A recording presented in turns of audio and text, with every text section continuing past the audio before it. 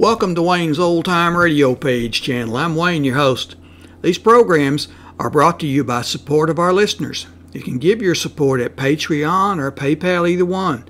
There's clickable links in the description below. Thanks for your support and enjoy the shows. If you'd like for me to get you a shout out, there's a link to PayPal in the description below. Leave us a donation. We'll get it up here for you. Just tell us who you want it to. You, a friend, a girlfriend, a wife, spouse, whatever. And we'll get it up here.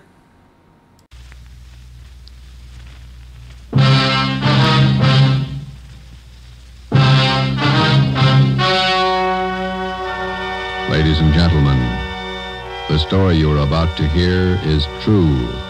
Only the names have been changed to protect the innocent. Fatima Cigarettes, best of all long cigarettes, brings you Dragnet.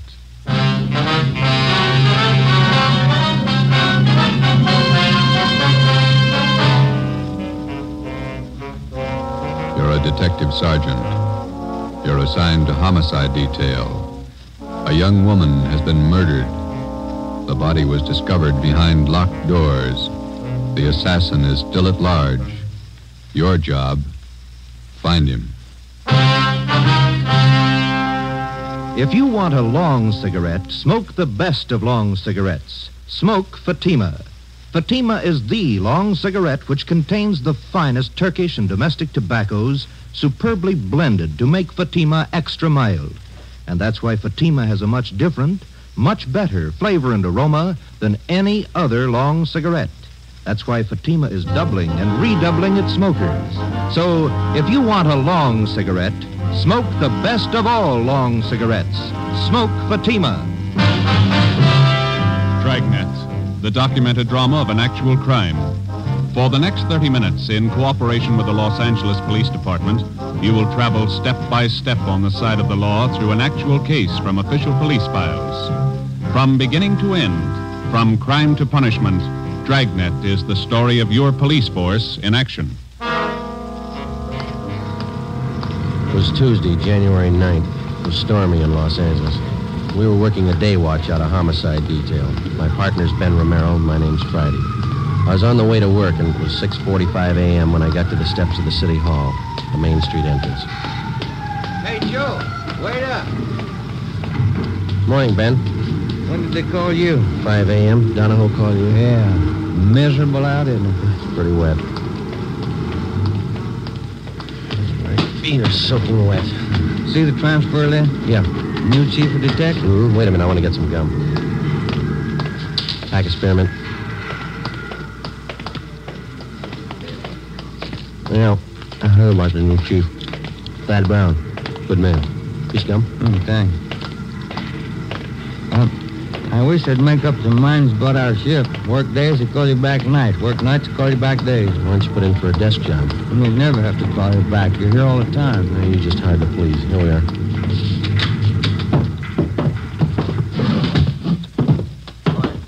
Chief wants to see you on it. Thanks, Egan. Gentlemen, sit down.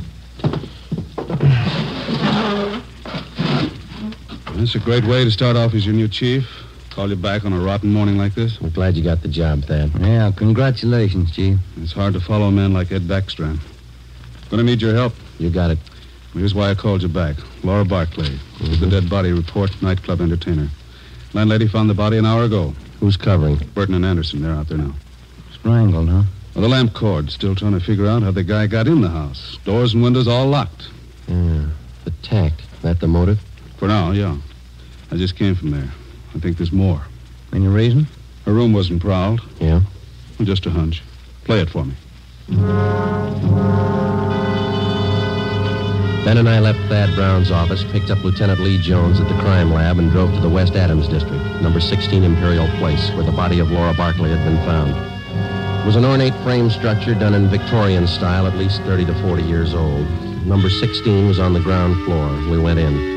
A narrow hallway led to the bedroom in the rear of the house. 2 gas jet fixtures, which had been converted to electricity, were the only illumination. This place has seen better days. Anybody else coming out, Lee? I see flash bulbs down there. They must be here already. Lieutenant, Friday, down this way.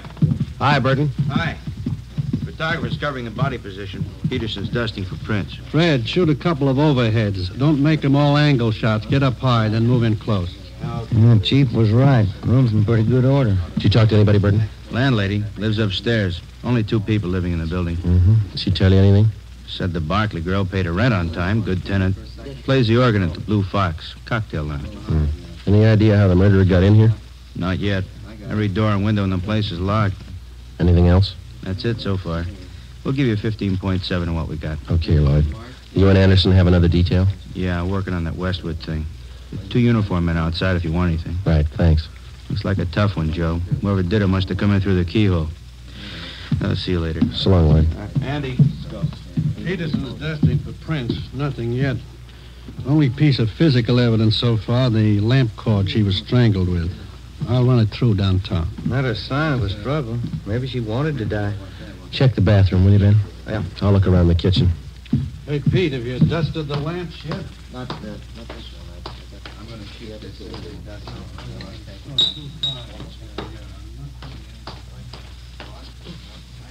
Ben, come here a minute, will you? Ben, Yeah? come in the kitchen, will you?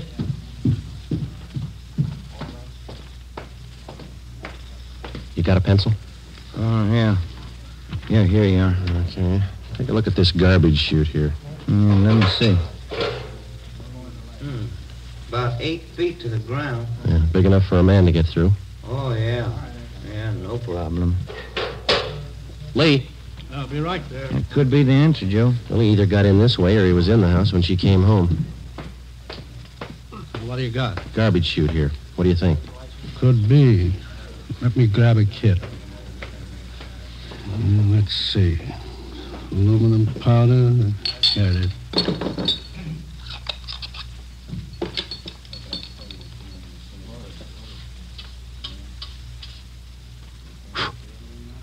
No.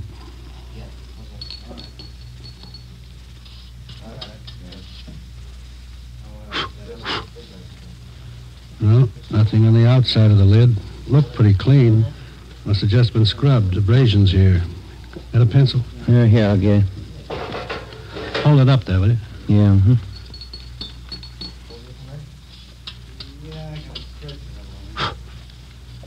Yeah. There we go. Large prints. Unusually large. Big hands. Can I look inside the chute a minute, Lee? Go ahead. Watch that lid. Yeah, I will. Looks like it's blocked off upstairs. This thing hasn't been used for garbage for some time. Most of them were condemned a few years back. I'll get Fred to shoot these. Let's go in the living room. That desk been dusted, Lee? Yeah, it's clean. Go ahead.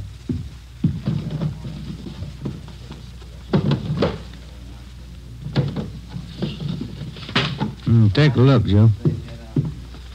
Yeah, photographs. Hundreds of them. All men. Yeah, all different. Lee Jones and the crime lab crew finished up and went back to Central Division. 2 uniformed officers remained on duty at the scene of the crime. Thad Brown had men sent out to canvass the neighborhood. Ben and I went upstairs and talked with the landlady, a Mrs. Emma Smith. Yes? Police officers. You, Miss Smith? Yes. You're not the same officers I talked with before. No, ma'am. I wonder if we could ask you a few questions. I told the other officers everything I knew. We have to double-check, Miss Smith. Who was the girl who lived in the apartment below, number 16? Laura Barkley. Is that the name she used? The mail she received, was it addressed that way? Yes, it was.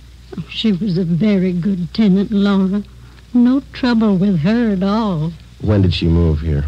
Oh, about 4 or 5 years ago. I have the rent receipts. I always save receipts. Did she always live by herself? Oh, yes. That apartment rents to one person only. Did she have many visitors, friends dropping in? None that I ever saw. Pretty much to herself, Laura. The men came yesterday and took it away. What's that, ma'am? The organ. Electric one. Laura rented it from a big downtown firm. Used to practice all the time. My, it was beautiful. Yeah. In the gloaming. She used to play that for me. Mrs. Smith, when did the men come and take the organ away?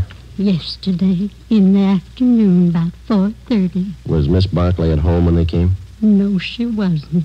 She left me a note to let them in, so I let them in. I never allow anyone in the apartment without a note. You know the name of the company where she rented the organ?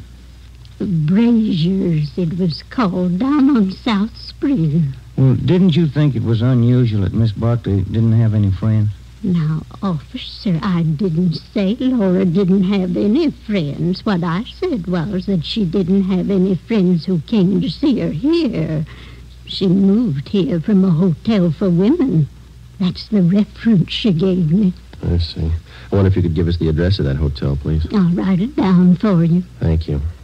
Ms. Smith, did you hear any unusual sounds in Miss Barclay's flat last night? Anything out of the ordinary? If I had, I would have called the police and we'd have saved a girl's life. Well, thank you very much, Miss Smith. Here's her card. If there's anything you think of after we've gone, don't hesitate to call us. Thank you, I will. I hope you get the dirty men who killed Laura.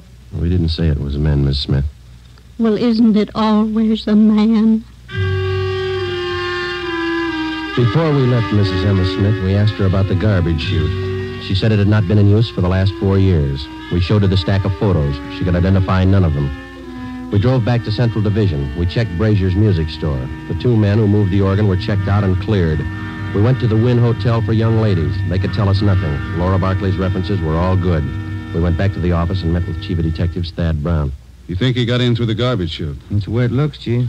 Went all over the apartment. If there's another way, we haven't found it. All right, you know how he got in. Who is he? We got out an APB on his M.O., latent fingerprints, and making a run on those prints we found. You got an idea about these pictures here. Most of them theatrical stills, show people. Frank Latour and his canine circus. To Laura, all my love, Frank. Tell you what you do. Here's a guy I checked with this morning.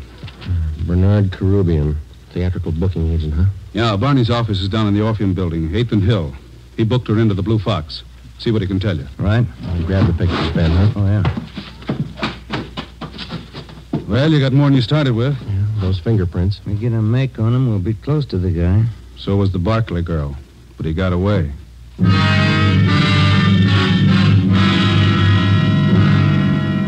I wonder if we could see Mr. Carubian. Who's calling, please? Sergeant Romero and Sergeant Friday, police officers. Oh, one moment, please. Yeah, please. 2 police officers to see you, Mr. Carubian. Sergeant Friday and Sergeant Romero, is that right? Yes, ma'am. Send him in. Go right in. Thank you. All right, let's go.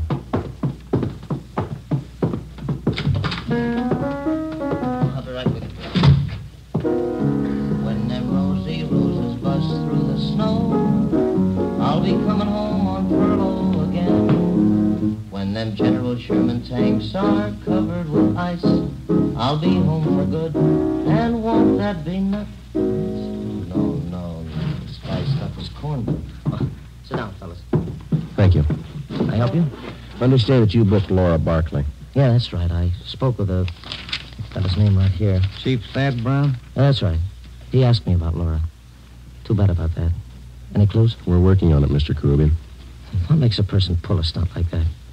Laura didn't have no enemies. She had one. Well, I don't know much about her, except I've been booking her for about 4 years. Good organist. Pretty fair voice, too. Got some pictures here. I wonder if you could take a look at them. Yeah, sure. Quite a stack. Yeah, old Frankie Latour and them dogs. Great act. I book 'em. Ricky Rogan, King of the Tap. Gus Orinoco and that singing seal of his. Yeah, I know all these people. I book 'em all. Did Laura Barclay work with all these people? One time or another, yeah. During the war, USO camp shows, you know. Do you know whether she was close to any of them? Well, come to think of it, she was. That Frankie Latour, crazy about them dogs of his. No, I mean the men themselves. Anybody that she seemed particularly interested in? Never heard her mention anybody. Pretty girl. Did you know her very well, Mr. Groovy? Only when she came in and out of town on an engagement. I'm a married man. Well, then you don't think there's anything to these pictures here of hers, huh? Well, I wouldn't say so. When you're on the road, you always collect photos of the people you work with. Souvenirs. Mm-hmm. Well, thank you very much, Mr. Karubian. Here's our card. You betcha. I sure hope you catch the guy. Wonder why he picked on Laura. Sometimes they don't have a reason. When we left Bernard Karubian's office, we checked by the Blue Fox Cocktail Lounge. It was still early. The sign said open 5 p.m. It was 3:15. We went to the morgue in the basement of the Hall of Justice and looked at the coroner's report. The autopsy report stated that the cause of death for Laura Barclay was strangulation. We went to the second floor of the Old City Jail building, the crime lab. Nothing on the lamp cord. Standard UL 110 line. Bite anywhere. No prints. How about the chute, Lee? Went back there and rechecked. You were right. The guy got in through the garbage chute. Found more of the same prints along with some cloth impressions in the dust. Tell you anything? The guy was wearing some kind of tweed, Donegal, 15 to the inch. How about the size of a man, Lee? How big could he be to clear that chute? It had a 20-inch diameter. Almost any man could squeeze through that. Checked the ground level of the chute.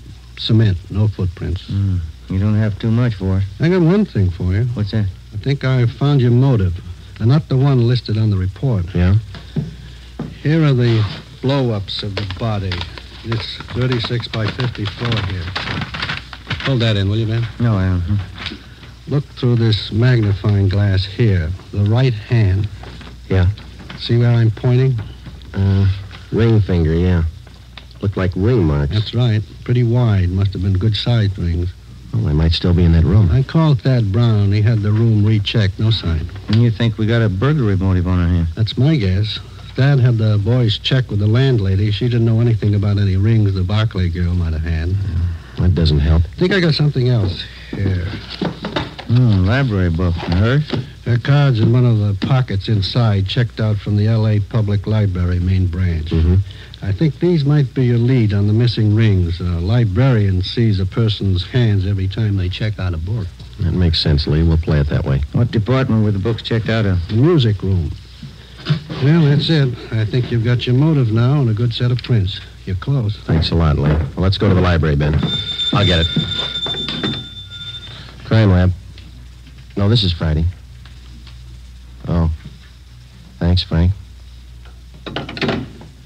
Well, all we got's a motive. How do you mean? No make on those fingerprints. Nothing.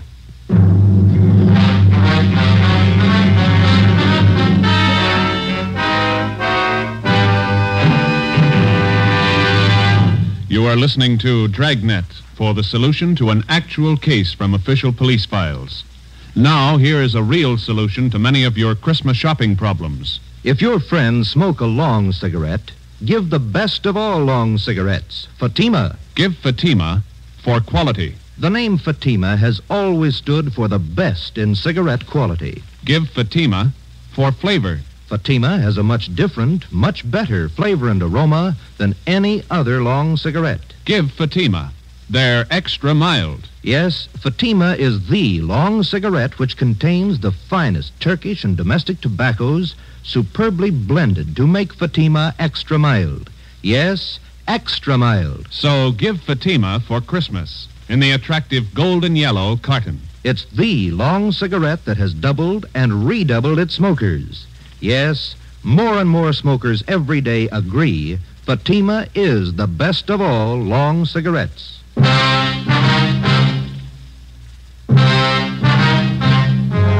4:30 p.m. Tuesday, January 9th. Heavy rain.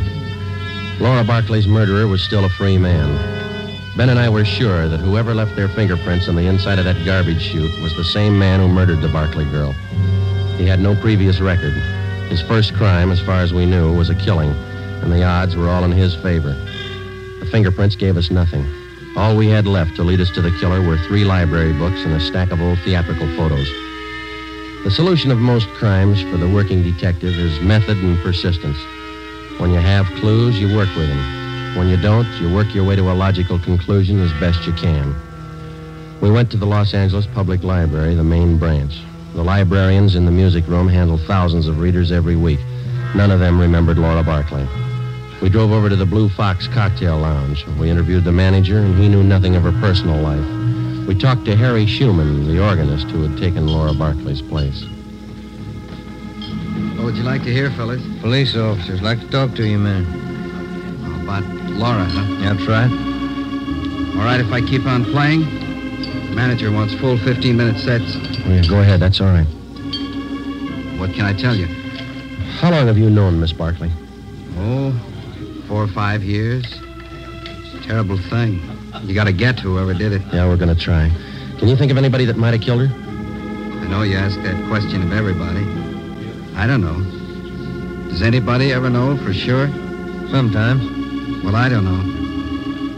When you think of a person, you never think who might murder him. Maybe you might know a few things about her that you could fill us in on. I'll try.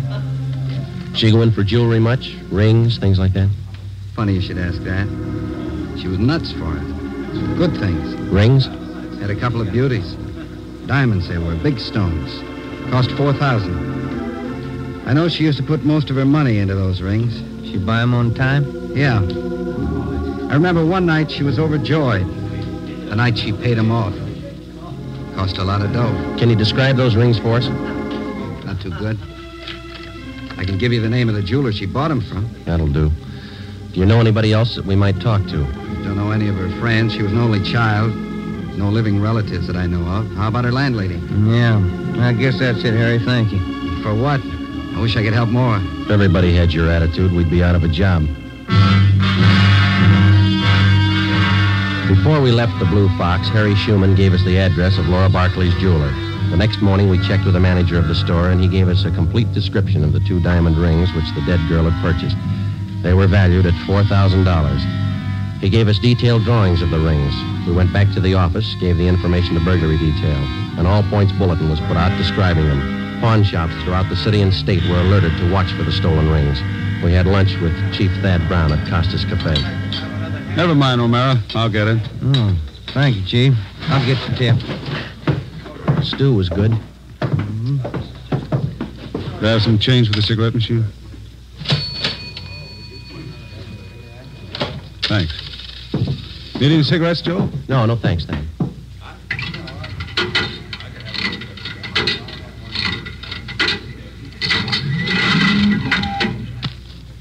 Let's go.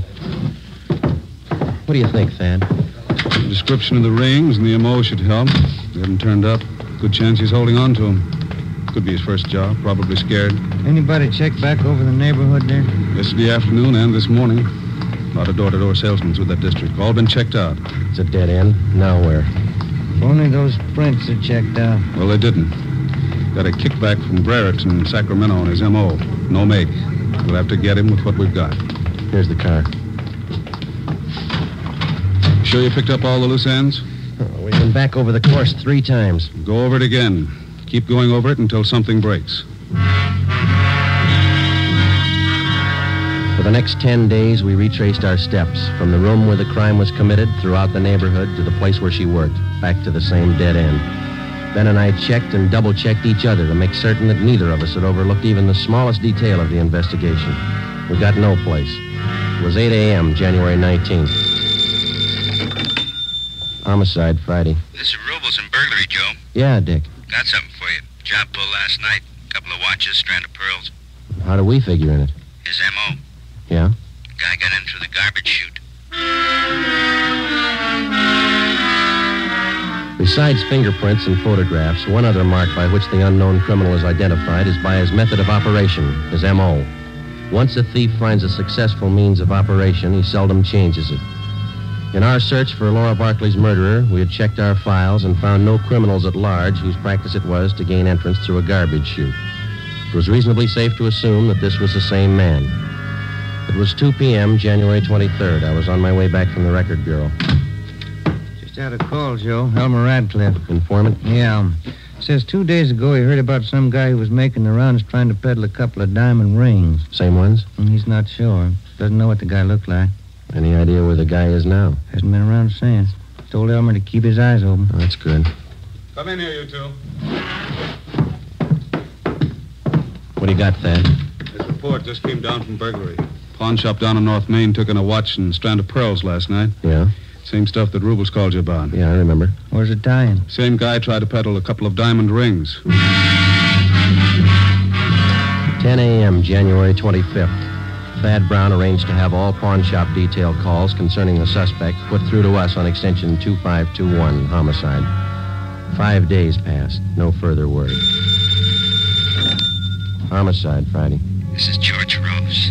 I run the Harbor Pawn Shop, 2nd and Main. Yeah, what's the matter? Man in here, trying to turn those diamond rings. The ones on the stolen property list.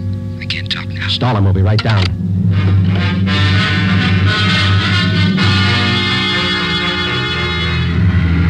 Come on, Ben. Move it. Yeah?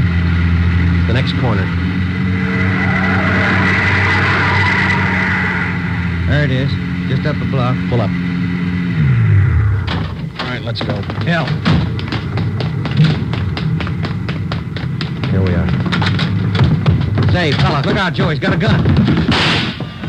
You all right, Joe? Yeah. Out the back way. Let's get him. There he goes, up alley. Can you hit him? We didn't stop him. Watch it. Come on, Joe. He's turning onto Spring. He ran into that cafeteria up the street. Come on, let's run. Where'd he go? You see him? Yeah, there he goes. He's headed for the kitchen. Come on. Stop that man! Stop him! Out the back door into the alley. There he goes. Duck, Ben. All right, Joe, stop. He's not stopping. Stay clear. He's down. All right, come on.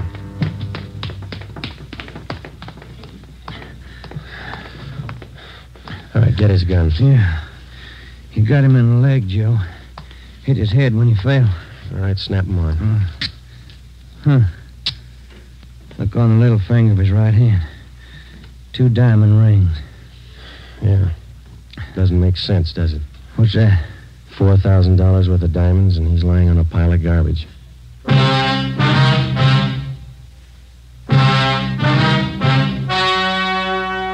The story you have just heard was true. Only the names were changed to protect the innocent. On April 2nd, 1947, trial was held in Superior Court, Department 81, City and County of Los Angeles, State of California. In a moment, the results of that trial. Now, here are authentic reports from all over the country that tell the story of Fatima's sensational increase in popularity.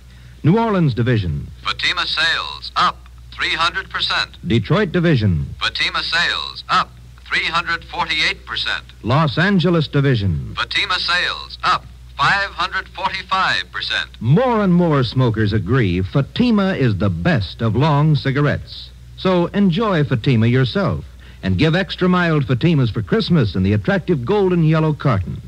Everyone who smokes Fatima says that this great new long cigarette is the best of all long cigarettes.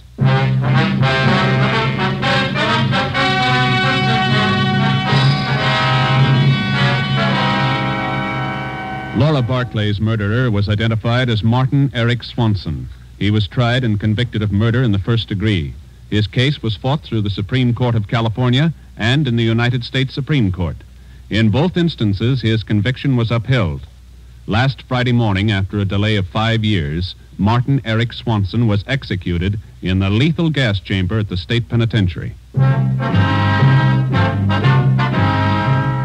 You have just heard Dragnet, a new series of authentic cases from official files. Technical advice for Dragnet comes from the Office of Acting Chief of Police W.A. Wharton, Los Angeles Police Department. Dragnet honors the city of Youngstown, state of Ohio, and the men who make up the Youngstown Police Department, another of America's great law enforcement agencies.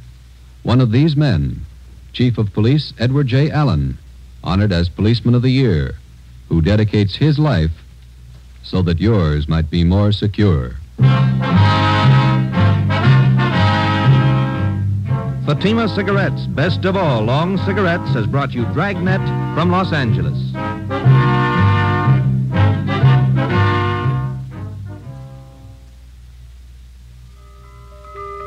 This Christmas, give the gift that makes every pipe smoker happy. A Christmas humidor of mellow Granger. Granger is made just for pipes by the tried and true Wellman method. Rough cut to smoke mild and cool, and humidor packed to stay ever fresh. Yes, make this Christmas a Merry Christmas for all the pipe smokers on your list. Give them each a Christmas humidor of mellow Granger. Listen to Dragnet next week, and be sure to hear Morton Downey tonight on NBC.